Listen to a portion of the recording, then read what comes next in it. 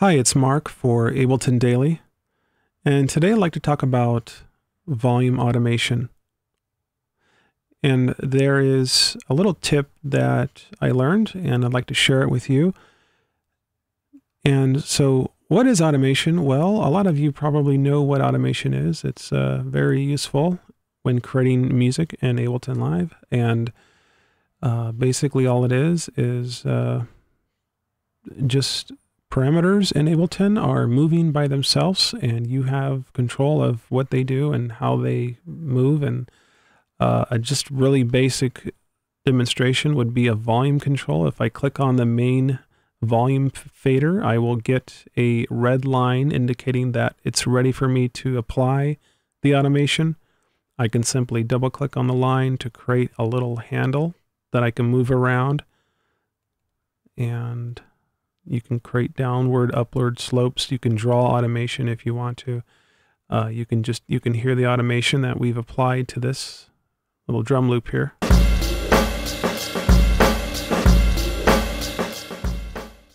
Okay, but the whole point of this video is to show you a little tip, and you can see now that we've applied automation to the master fader or the master volume control of this track. And since we've done that, we're no longer able to control the overall volume of this channel unless we have a plugin or something like that to increase the volume of the channel. And it sort of defeats the purpose for mixing traditionally. So if I go to the session view, and you can see that there's a little red dot on the arrow on the fader, and that's just indicating that there is automation applied to this fader here, or for this channel. And we're really no longer able to control the overall volume of this channel any longer, because we've almost designated the volume to automation instead. And so a way around this, and a little tip I learned, and I'm using it now. So what I'll do here is delete this automation for this channel.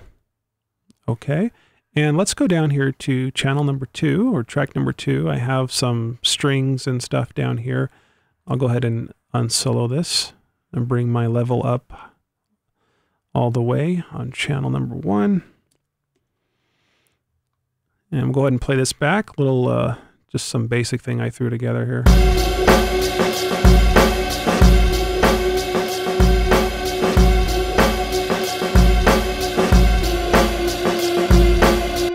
Okay, what we're going to do is on the second clip on this channel number 2, I'm going to increase the volume, sort of like a little volume slope right about here, and I'm just going to make the volume turn up by itself right at the end of this clip, just to create some, maybe like some effect or something like that.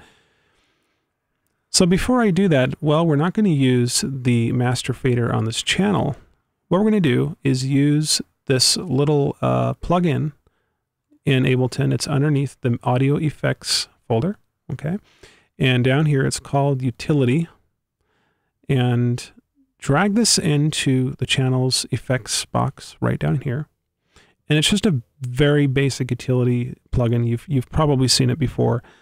It just contains a gain control, some left and right stereo swapping controls, a panning control, and also a stereo width control, and some like phase options down here. But what we're going to focus on is the gain control, because we want to use the gain on a plugin instead of using our master channel's volume control over here. So to select the gain, or to look or to see the automation for this gain control, all we have to do is just click on it. If you click on it, not moving the mouse or anything, just clicking on it, you can see that it becomes selected. And as soon as you click on it, look up on the channel right here, and you can see that it's switched to utility, just telling you that it's now displaying the automation for this plugin.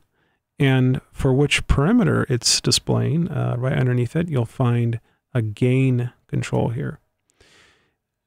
Okay, And that's what we're going to automate or create automation for. So what we're going to do, what we originally planned, I was just going to make this little volume slope at the end of this clip here just to show you. So I'll just double click on the automation line here, make another handle, and I'll just increase this up just a little bit so you can tell the difference. And we'll go ahead and play this back.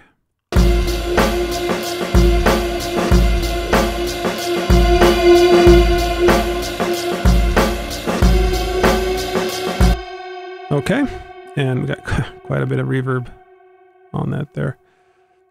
All right, so we've added automation here, added volume automation, but we have not affected the master volume control for this channel.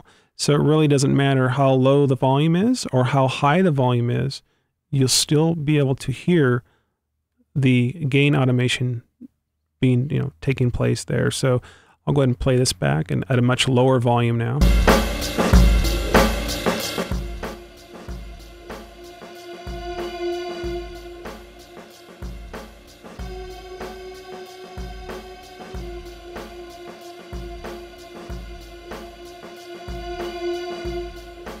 There you go. And you can't see the automation because I've clicked on volume, but so there you have it. That's just a sort of an alternative to using the master fader for automation.